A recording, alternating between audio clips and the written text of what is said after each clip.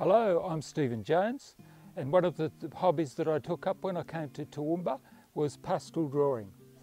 One of the things that inspires me most about living in Toowoomba, and particularly up here on Mount Lofty, is the beautiful scenes that you can see from the top of the hill up here. I really love trees. I try to keep nature in the centre of my pastel drawing. I teach a class at the University of the Third Age. I really enjoy that, and I really enjoy other people being inspired by that.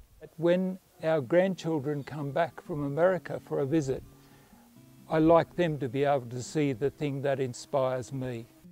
One of the things that I really appreciate about being in Toowoomba is being able to do bushwalks in the forested areas and on the hillsides, and that's why I think that it should be preserved for future generations. My message to Toowoomba Council is consider this over the long term. What do you want to be here in another 50 years' time? A great big housing estate or a beautiful place that people can come and enjoy? Save Mount Lofty.